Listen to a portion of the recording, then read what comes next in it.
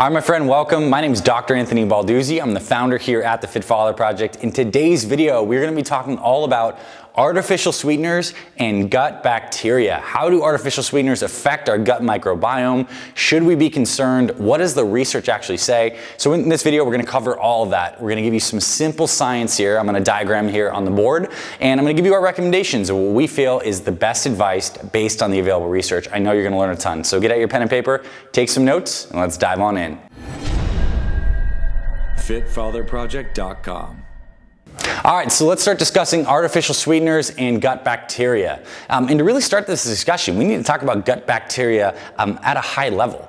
Did you know that your human body has roughly 37 to 50 trillion cells, but you have 100 trillion cells of bacteria living throughout your digestive tract? I mean, that's more, you are more bacteria than you are human in a very real sense. And these bacteria live along our entire digestive tract, from our mouth all the way down our esophagus to our stomach, our small intestine, our large intestine.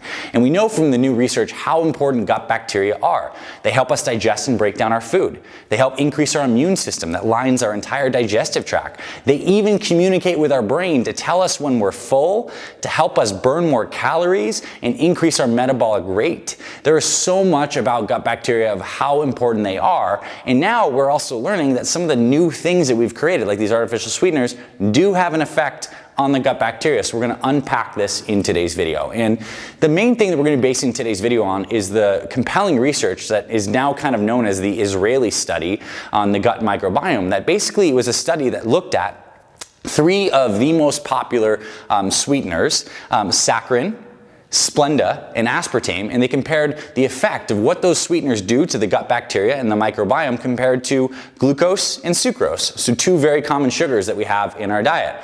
And what they found is that the artificial sweeteners do alter the proportion of the gut bacteria. In particular, they decrease a genus of bacteria called Bacteroides, and they increase some of these bad guys called Firmicutes.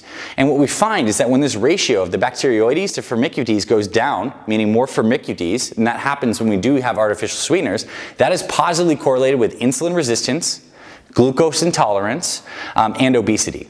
So lean people and obese people, when we measure their different proportions of gut bacteria and what kinds of species they have in their bodies, obese people have higher amounts of Firmicutes, typically speaking, and lean people have lower amounts of Firmicutes. And we now know that the artificial sweeteners do preferentially kill off some of the good bacteria and cause some of these bad bacteria to rise. And why does this actually contribute to obesity? Well, what we know is species like Firmicutes that thrive when we do have artificial sweeteners come into our system on a regular basis, they actually make more calories available to our bodies from the foods we eat.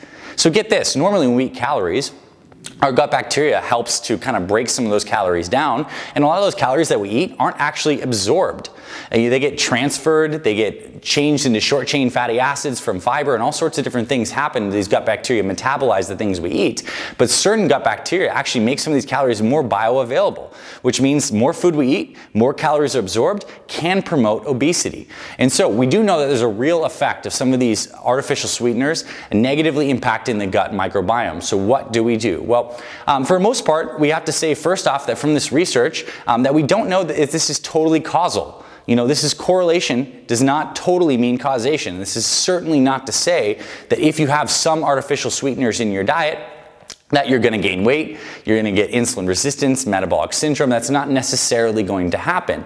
But I do think this research is compelling enough, particularly with saccharin, which is sweet and low, which is the worst artificial sweetener they found in the study, at least based on the impact of gut microbiome, that we should probably limit this and certainly shouldn't have these on an everyday basis. Because they do find that from some of these correlational studies that people who have the highest intake of artificial sweeteners also tend to have the highest BMI and typically tend to be have higher weights. We also know that if we take the gut bacteria of people who are obese, it is very similar to the changes that happen when you have artificial sweeteners in your body. And when we take good healthy gut bacteria and we transplant those into obese people and we change the composition of their gut microbiome, then people tend to lose weight. kind of automatically. So there's definitely something going on, and we're still unpacking it from the research. So my current recommendation is that we avoid artificial sweeteners for the most part. Now, it's not gonna hurt you if once in a while you go out to a bar with your friends and your family and you have a Jack and Diet Coke. That's not gonna send your body into some kind of diabesity kind of situation where your insulin's all dysregulated and all that stuff. That's not gonna happen. But if you are a type of person that's having artificial sweeteners on a daily basis, we do know that changes are likely happening in your body, and it's probably not good.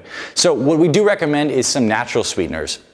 We like things like xylitol, monk fruit, stevia. These are typically safer and can be consumed on a daily basis. And that's not to say these things aren't without their own side effects, but we do know from the research that some of these hardcore artificial sweeteners, again, saccharin being potentially the worst, aspartame being up there for other different reasons outside of the effects on the gut microbiome, and we also have Splenda. These are not the ideal choices. Let's go with some of the natural sweeteners. And we have another video below that summarizes the research and some of the health dangers of artificial sweeteners outside of just strictly the impact on the gut microbiome. But this is compelling stuff, and we need to protect our gut bacteria. We need to make sure we're getting good foods that contain probiotics on a regular basis. Fermented foods, things like sauerkraut, kimchi, certain kinds of yogurts if you can tolerate dairy. And we also want a lot of good healthy prebiotic fiber. You know, we want to have our fruits and our veggies because these are the fibers that these gut bacteria thrive on.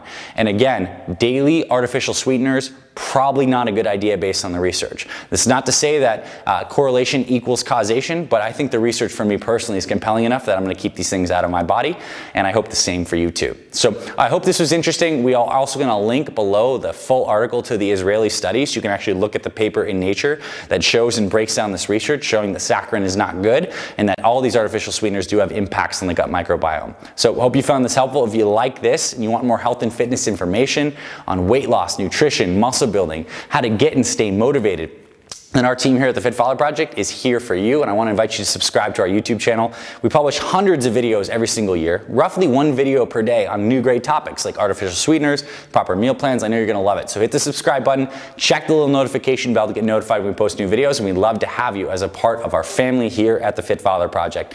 Thanks for being here, my friend. If you enjoyed this, check out some of the links in the description as well to our free one-day weight loss meal plan, because if you're concerned about this kind of stuff, then you also need to know the kind of foods to put into your body to help you thrive, to lose weight, to stay lean, and keep your gut bacteria healthy. We can help you with that as well in our free one-day meal plan. Subscribe to the channel, check out that meal plan in the description below, and I'll talk to you very soon, my friend.